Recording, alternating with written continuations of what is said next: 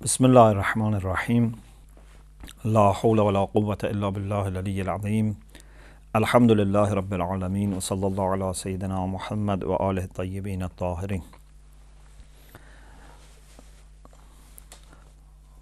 To forgive is very important quality.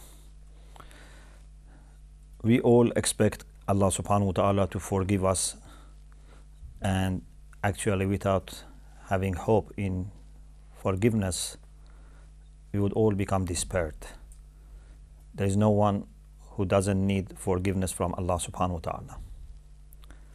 But Allah subhanahu wa ta'ala also says in the Quran that if you expect forgiveness from me, you should forgive those who have wronged you.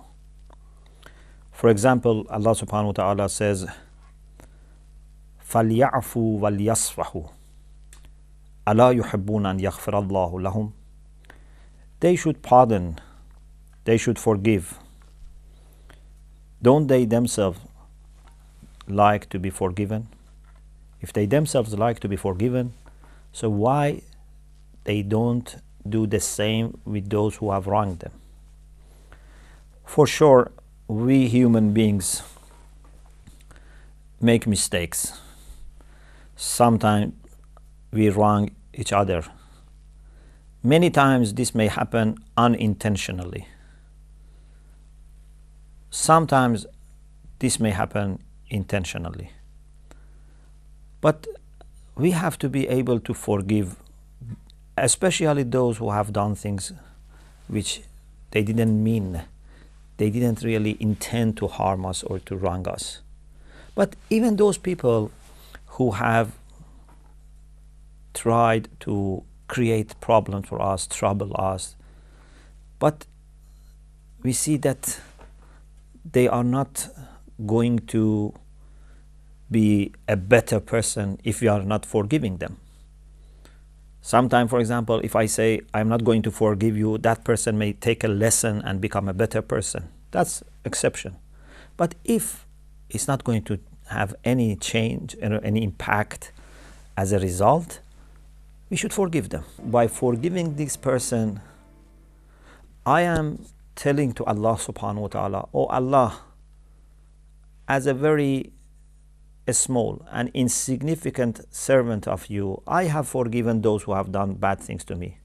So please you also forgive me. And then this makes Allah subhanahu wa ta'ala very pleased with us, and inshallah He will forgive us. Secondly, when we forgive people, then in our heart we would have no negativity, no kind of hatred or dislike with respect to those people. So this is also good for our own psychological health. I try to be a person who is forgiving and forgetting. It is also very good for that person, because when a person wrongs another person, he would be questioned by Allah subhanahu wa ta'ala, and it would really affect him in dunya and akhirah. So if we forgive them, we are actually releasing them, so that inshallah they can make progress, they can become better. It also helps cohesion of the community.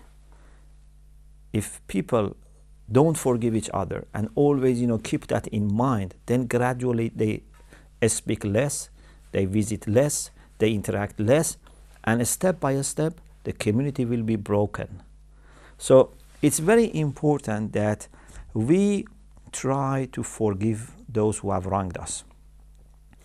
And this is a very important characteristic of a mu'min, that he can forgive those who have wronged him. The only exception would be when a person would do more and more of bad things. Maybe in that case we have to tell him that you are not forgiven, or maybe we have to talk to him, stop him by asking him to stop. So that's another issue. But in most of the cases there is no deliberate attempt of harming us. It's just by misunderstanding, it's just by mistake, just maybe I have, misunderstood that person, he has misunderstood me. So we have to be forgiving, and inshallah we then can expect that Allah subhanahu wa ta'ala would also forgive us. Alhamdulillah Rabbil Alameen.